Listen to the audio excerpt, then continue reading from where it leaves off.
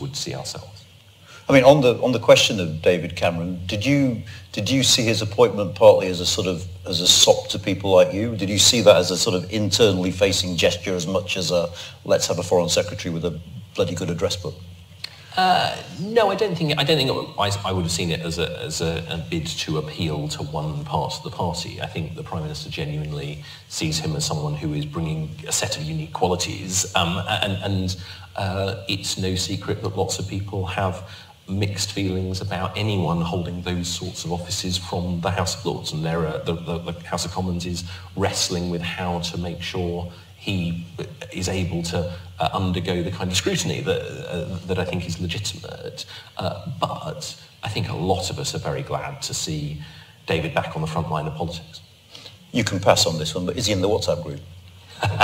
No, he isn't. Right, okay. Just on immigration, actually, I genuinely don't know this. So you say there's a degree of unity in the Conservative Party on dealing, presumably with the small boats, the sort of irregular. But when it comes to legal immigration, there are, I mean, you know, I remember Liz Truss as Prime Minister hinting that she wanted to liberalise things yet further. I mean, are the One Nation group relatively comfortable with where regular immigration is at the moment? Is there a concern about the number? I mean, do you have a...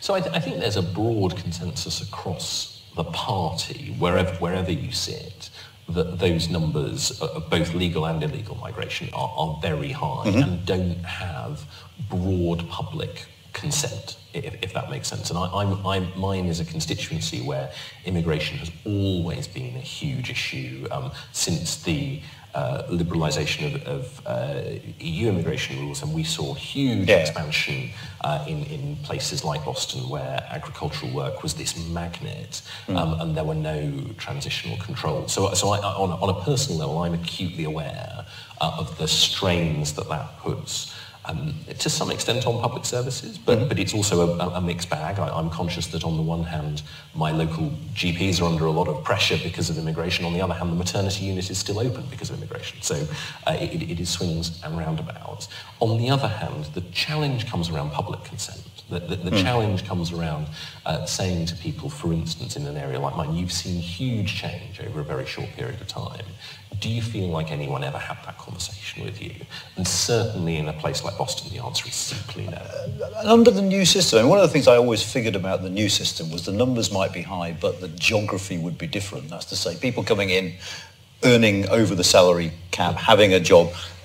In your constituency, have numbers come down, or is it far less obvious that immigration is as much an issue as it was under freedom of movement when you got those agricultural workers? So relatively, yes, numbers have come down, but that's largely because these are largely seasonal agricultural workers. There is a seasonal agricultural scheme. The countries that we used to take those people from now themselves have seasonal worker schemes to try and attract people. So it's much more nuanced than simply being a Brexit.